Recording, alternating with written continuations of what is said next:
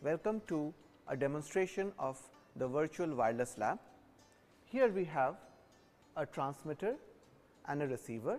The transmitter is connected to a signal generator and the receiver gives its output to a spectrum analyzer.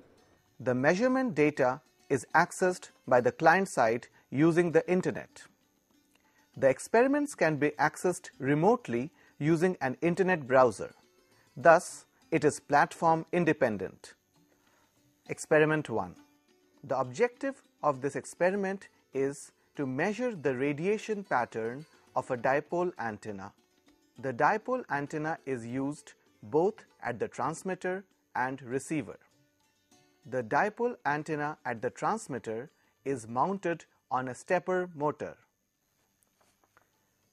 The transmit antenna and the receive antenna are mounted on two tripods. The height of each tripod is approximately 1 meter. The step size of the stepper motor is 1.8 degrees. The start and stop positions can be specified by the user. In this experiment, we are fixing it from -90 degrees to +90 degrees. For each position of the antenna, it takes the average of 5 readings and plots it. The radiation pattern is easily obtained using this experiment. The 3 dB half-power beam width can be obtained from the curves.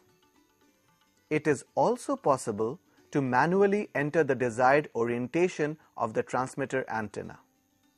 At the client side, the readings are recorded in a table format for further processing. At the client side, the signal strength can simply be measured either by pointing the cursor on the plot or from the table already stored. Here we have obtained the radiation pattern. From this plot, the user can determine the half-power beam width, the side lobe levels, and their angular positions. The experiment can be repeated to measure the H-plane and the E-plane half-power beam widths as well. End of experiment 1.